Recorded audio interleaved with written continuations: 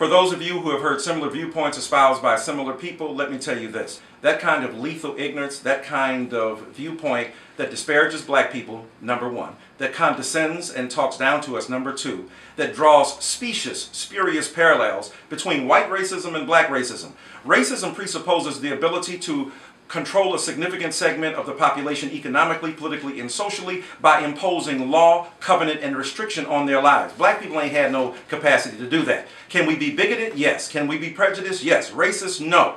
The unintelligence of the formulation is problematic when any black person says that. Number three, when black people began to spew this notion that 96% of black people are racist because we vote for a black candidate, suggests that all white people who vote for all white candidates are therefore also unavoidably racist. By that logic, everybody in the world is racist and it balances out, doesn't it? It makes no sense. It is illogical and irrational to its core.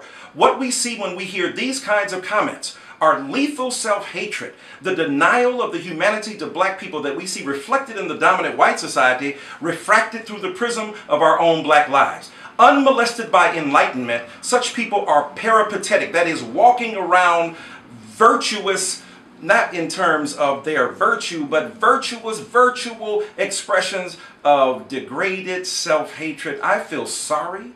I feel horrible when I'm in the presence of such mean-speaking, ignorance-spewing, incredibly cantankerous viewpoints that don't honor the integrity, the beauty, the diversity, the complexity, and the wondrous, rapturous intelligence of black people. That's why I hang with black folk all the time, because I know better than that.